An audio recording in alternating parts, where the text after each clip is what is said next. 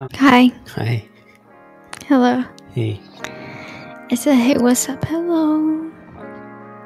I don't know the lyrics, but I know how the song goes. Nice. Hey everyone, welcome back to the podcast. In the last episode, Camila talked a bit about her phobia and how it's been difficult to face that and what she's been going through as part of that journey. In this episode, we're going to jump a bit more into some of the things that I've gone through and just how I've continued to look to God and see His presence throughout my life. And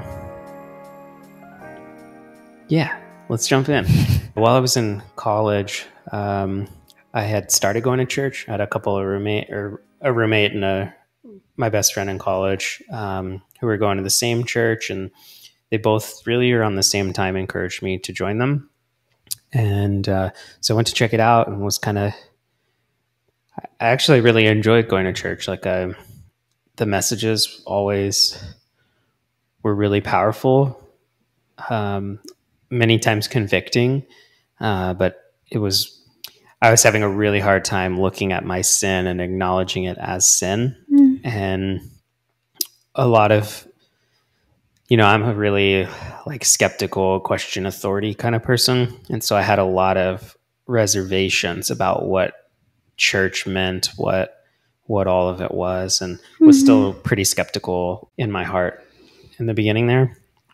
And so I think that really played into this story is I just didn't have super strong faith in the beginning. It was something that's been developing for more than 10 years now. Yeah. And certainly those first 8 years were probably really slow. And then the last 2 years, I've seen a significant amount of change. So I think that's... Why do you think that is? Why there's a significant amount of change?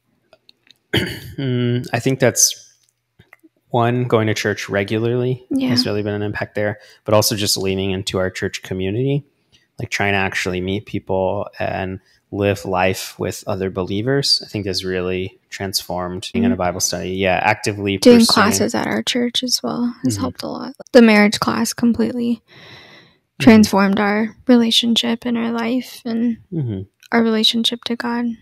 I think that's only really the case because we started doing that together. Yeah. I wouldn't have done any of those things on my own because I have a lot of social anxiety that gets in the way there. And so I'm not going to be by myself in a classroom full of people. I'm not going to sign up for that. You know what I mean? It's just, those are the spaces where I feel really uncomfortable. And I have since I was a kid, it's something that I felt as part of me is that social anxiety.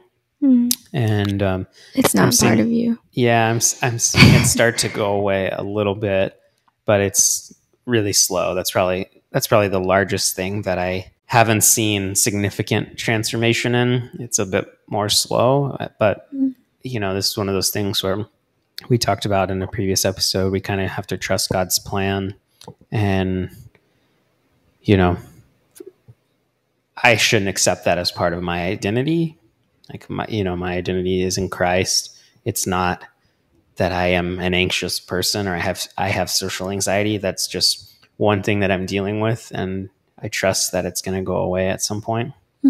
It's part of why us sitting on a camera and doing a podcast is still really hard for me. Is that social anxiety. So I was going to church kind of regularly with my friends in college, but they both graduated a lot earlier than me and moved away. And so, kind of like I was saying, it was just me solo for a while.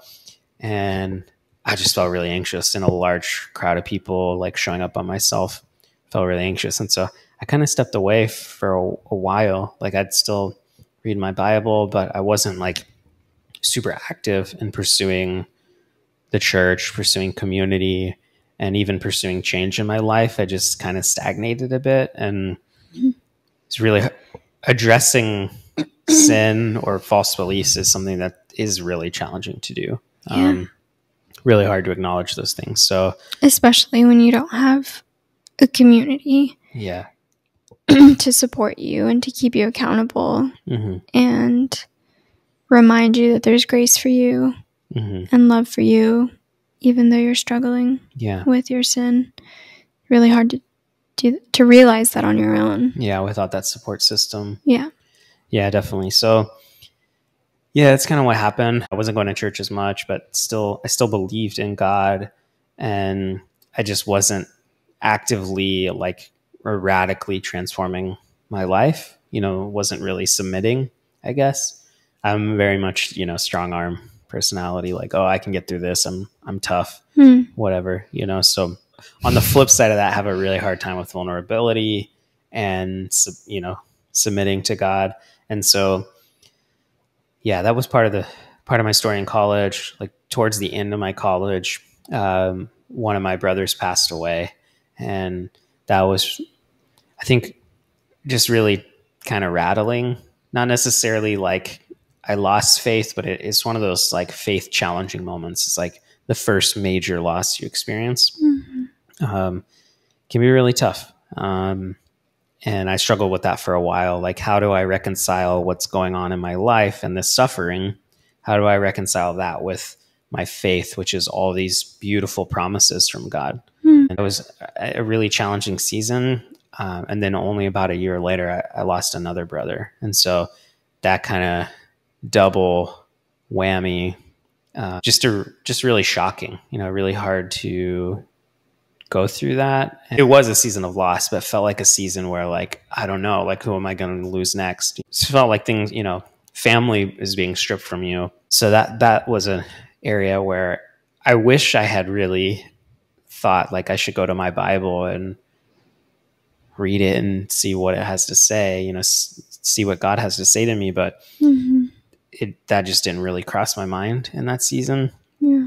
And, I really held on to that for a while, for a few years. And I think once I started leaning back into faith is when I was able to start healing those wounds and really understand a bit more. Held on to what for a while? The loss of my brothers. Really just like internalized that and bottled it up for a while. And I think that's part of, like, I could see that even in my body, like insane amounts of stiffness, soreness, pain, back problems, that kind of thing. I do really think we can store a lot of trauma in our bodies.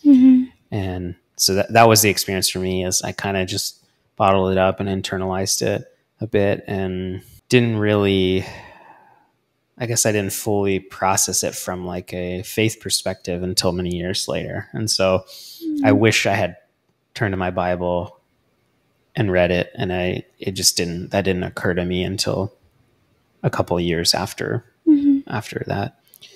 But yeah, I've seen, since we started leaning into our church community and regularly reading our Bible and praying. We didn't have the habit of praying or reading our Bible or studying God's word until these last 2 years. Yeah. Yeah, once we started doing that, I felt a lot of that weight come off. And I think it's safe to say that even though you believed in God before, it wasn't until we started seeking him, like, very intentionally, that your faith increased. Right? Yeah. I never had the concept growing up. I talked about in the first episode how, like, I kind of grew up.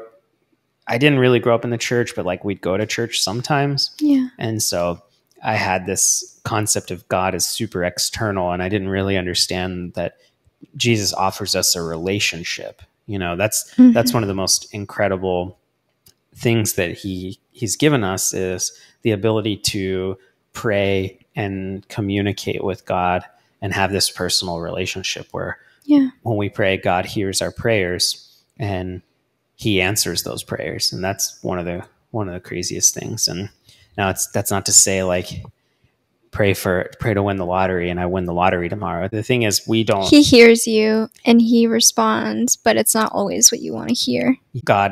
Everything that God does is according to his will and his plan, and he will answer your prayers in accordance with that plan and what's best for you. It's like, the concept of parenting, you don't give a toddler you don't give a toddler everything they want immediately. That's not what's good for them. That's not gonna, it's not gonna be good for them.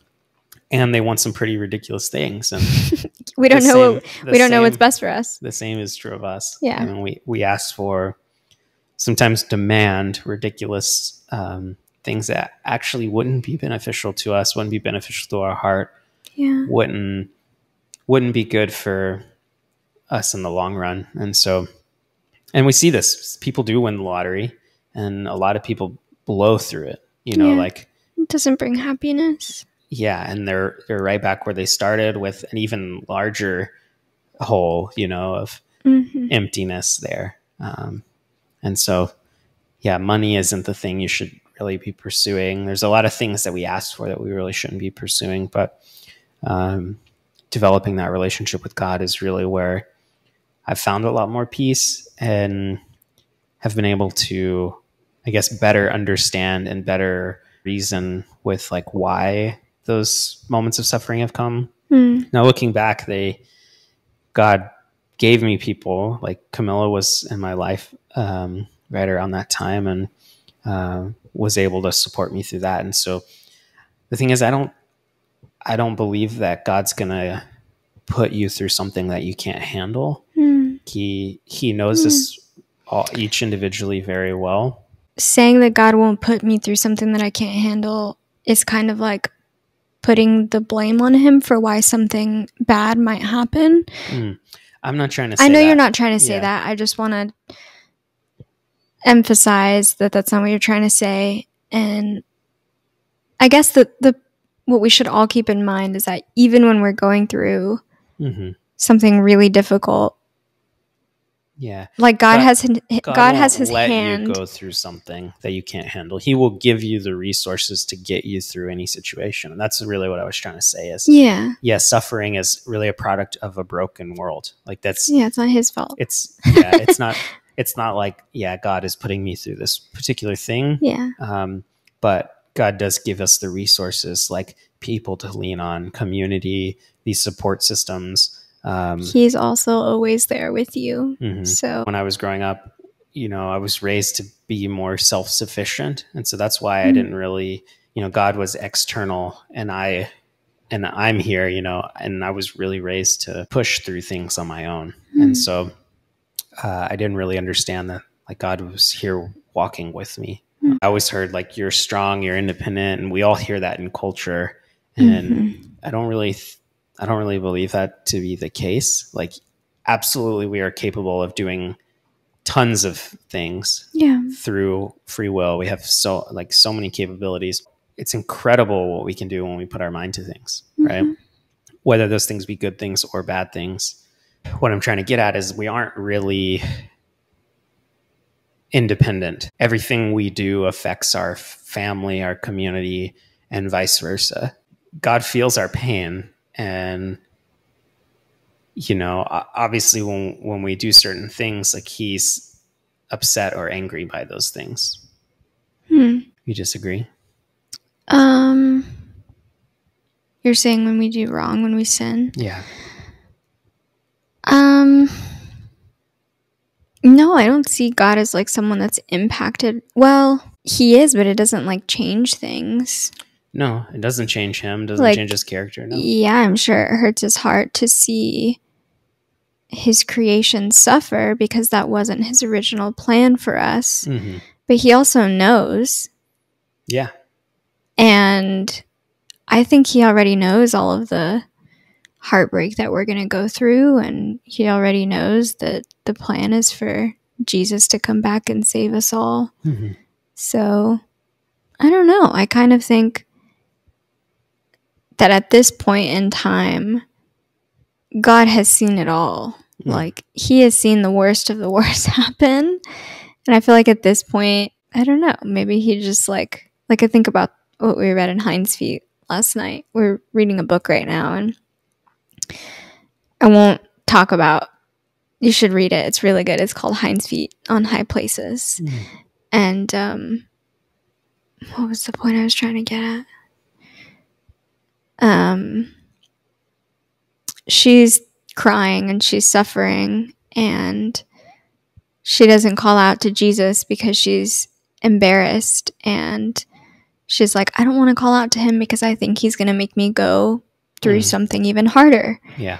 And she finally cries out to him because someone like poked her and she was in physical pain. And Jesus comes, and his response is not at all what she thought it would be. His response was like, oh, you silly child. Like, he was laughing at her in a loving way of like, why would you think that I would put you through something that we can't handle together? Yeah.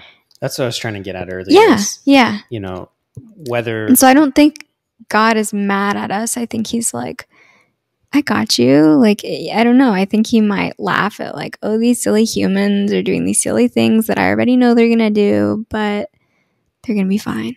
It's always fine. It's not all silly, though, is my point. You know, some of the suffering is really terrible. No. Like, humans can do terrible things. For sure. And I mean, I think about what I talked about in the last episode. Like, it's awful. It's not funny at all. But picturing God's posture being like, in my situation, like hugging me and like patting my back and being like, you're okay. I'm not saying that our pain and suffering is silly. No. But God's just like, you're fine. Like, you know, it's like when a little kid falls and like scrapes their knee and they're like screaming. You're like, you kind of laugh a little bit because you're like, it's going to be fine. Like, I've got it. Even though the pain is very real and there are a lot of dark, scary, evil things in this world. Sin is scary. I'm not trying to minimize the severity of sin or pain and suffering at all here. I just mean that I don't know that I agree with your point that what we do affects everything on a larger scale. It's important that we don't sin and that we obey Jesus and do our best to follow him. I agree. Yeah. So why would you say like casting your fears and anxieties on Jesus rather than internalizing? Why is that helpful? Because I can't rely on myself. At best, we are faulty. If I internalize my pain and my suffering, I'm going to feel bad for myself. I'm going to put myself in like a victim mindset of like, why is this happening to me? I personally increase my own suffering and make it worse by relying on myself. And I think we accidentally make it worse for other people by saying things like, you're strong. And I totally believe in the power of positive affirmations because I've personally felt how powerful they are and how encouraging it is to have people that you love and trust say like, you can do this thing. It is helpful, but when you're like in a pit, like lowest low, 2 family members of yours passed in a very tragic way. When I'm in my hole of my phobia and someone tells me like, you got this, I'm like, no, I don't. I'm terrified. This is terrible. I cannot believe in myself at the moment. And the answer is not to believe in yourself.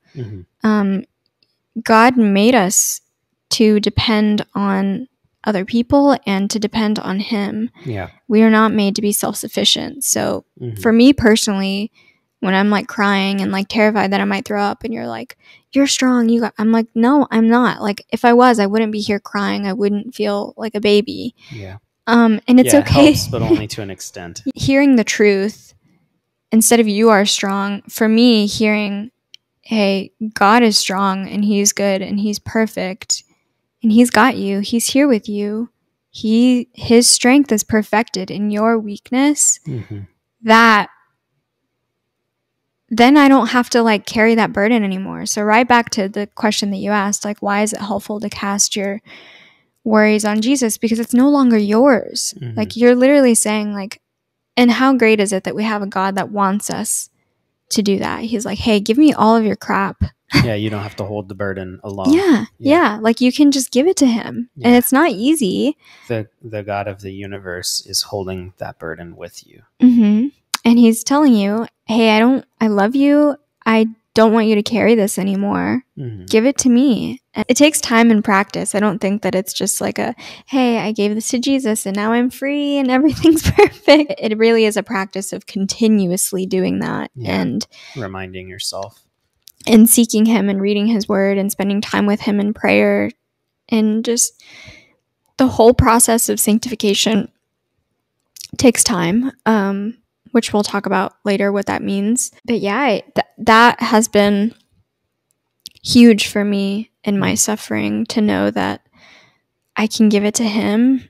Sometimes it feels really easy and freeing, and other times it's like, I gave it to him, but I'm still hurting and I'm still worried about it. And in that case, I ask myself, did I really give it to him? No, I didn't, because I'm still worried about it, right? Like, if I give you this thing and I trust you to take care of the thing, I have no reason to micromanage or check in on you about that thing or ever worry about that thing again. Yeah. Right? Then you didn't actually hand it off. Exactly. Yeah, you're still holding onto that burden. I want to read a couple verses. First, from John 8. It says, "Again, Jesus spoke to them, saying, I am the light of the world. Whoever follows me will not walk in darkness, but will have the light of life." What do you think about that one? Jesus is God, which means I can trust what he says. We don't have to walk in darkness. And I think that's the beautiful part of this promise, is we feel like we're walking in darkness through many times in our life, through many seasons. But Jesus is saying, hey, follow me. You won't be in darkness anymore. Yeah. And being independent, which is what our culture advertises as like being the way, like you can do it on your, that's literally the meaning of independent, means to be on your own. Yeah. Why would you want to be alone? Yeah. In times like that, like you can't, I feel like, and I do this too, when I rely on myself, I'm putting myself on the throne and taking Jesus down and saying like, hey, I got this. And I don't ever got it. I get myself into trouble a lot, and I really don't know what's best for me. Yeah. Back to what we were saying in the beginning, God does. And so I don't want to be independent. I want to rely on other people to tell me where I'm wrong and to tell me what they think is best for me. You know, the people that love you and know you well, aren't going to they're not going to guide you in the wrong direction. They're going to guide you in a direction that's good for you because they love you. Yeah, absolutely. Yeah, if I think back to the hardest moments that I've gone through, I couldn't have gone through those alone. And there were people who helped me get through those. So, yeah, I certainly wouldn't have wanted to be independent through those moments. Another verse I want to read from Deuteronomy 31. It says, "So be strong and courageous. Do not be afraid and do not panic before them. For the Lord your God will personally go ahead of you. He will neither fail you nor abandon you." Just kind of what I was trying to get at earlier, is like, God knows what we're going through, what we have gone through, are currently going through, and will go through. And he's there beside us. Even though those things may be challenging or you feel like you can't get through them, you will be able to, because he's not going to let us experience something that we can't get through. God is so loving that he's never going to abandon us. Yep, which means that we can always count on him. One of the themes here is like, we were really made to be dependent. We really wanted to try to poke holes in some of the cultural independence claims, and just say, like, God really wants us to seek him and have a relationship with him. And that's really a huge part of why we were created. God didn't need to create us. He doesn't rely on us for anything. He's God. All-powerful, almighty, created the entire universe. Yeah. But he did that out of love. I think we see that, like, when we create things, like how much joy we get from that. And so I think that's really, we were designed in God's image. He created us out of love and joy. And really so that he could also have communion, right? God alone, I think it's very different. And we notice that we don't like to feel alone, And I think when we have community, when we have strong family ties, strong friends, that's really the moments in our lives where we feel the most contentment and joy and peace. Mm-hmm. And that's really what we were designed for as well. Like, not only to experience that with each other, but to experience that with God too. That's the meaning of communion, right? It's sharing or exchanging intimate thoughts and feelings, especially when that exchange is on a mental or spiritual level. Mm-hmm. So that's really like what we were designed for, is living in communion with God. Mm-hmm. So we can live our lives here on earth with him, follow him, live for him, and then we can spend eternity with him as well. Mm-hmm. I think that's the key. And, our experiences here on earth, I think, are really meant to develop our hearts. I think that's the biggest thing is, why would we, if you don't have a reverence and love for God, like, why would you want to spend eternity with him? It's like so many things we do here is like practice for eternity. Mm-hmm. Like marriage is an example. God relates the relationship of Jesus to the church as marriage. Mm-hmm. He describes that as marriage. Yeah. And the church is his bride. It's the same is true of our relationship with God and what we will experience in eternity. This comes from Colossians 1. It says, "For by him all things were created, in heaven and on earth, visible and invisible, whether thrones or dominions or rulers or authorities, all things were created through him and for him." Mm-hmm. And so just getting back to the creation piece, it's like, that's really what we were designed for. And everything in society has even been modeled after that. Yeah. Like every structure is community. There isn't the only times that doesn't occur, you can think of like dictatorships, authoritarianism. Like those are the moments where we naturally feel uneasy. Like it doesn't feel right to have a dictatorship here on earth, right? Mm-mm. I feel like most people would say, yeah, hey, that's not a good idea, right? Yeah. And yeah, those are moments where there aren't multiple people in that process, in the governing body. I think we thrive better when there are more people whose voices matter, right? Yeah, but that's like kind of saying that you support big government, which we don't. No, not what I'm saying. I know that's not what you're saying. Just saying like a benevolent ruler. Yeah. That just, we're meant for communities, like, small local communities. And but I guess some could say, well, as a Christian, you have one benevolent absolutely ruler. There's only one. Yeah. One worthy of the honor and praise. Yeah. And respect. Because he's our creator. Yes. And he's perfect and good. Mm-hmm. Which, why wouldn't you want to be under his authority and rule? I want to be under his authority because he knows me better than anyone else. He literally made me, and he made this perfect world. Not perfect world. I'm looking at creation. I'm looking at our backyard, and I'm looking at nature, and it's perfect. Why wouldn't you want to worship and obey a God that is perfect? Well, we hope this encourages you to pursue Jesus and depend on Jesus. Mm-hmm. And I want to close us out with one more verse. This is from Luke 11. Jesus says, "So I say to you, ask and it will be given to you. Seek and you will find. Knock and the door will be opened to you. For everyone who asks receives, the one who seeks finds, and the one who knocks, the door will be open."